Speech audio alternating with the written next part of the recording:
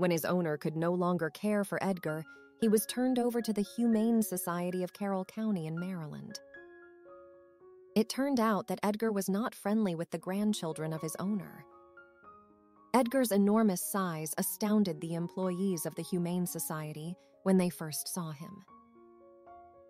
With a weight of 21 pounds, the 9-year-old cat is significantly heavier than the typical cat. Edgar was so sweet coming into the shelter and handled his intake process with shining stars, said the staff member who assisted in processing Edgar into the shelter.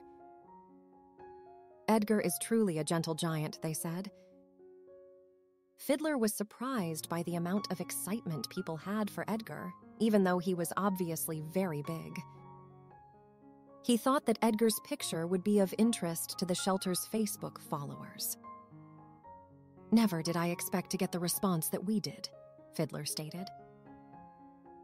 The post has received 1,479 views as of right now.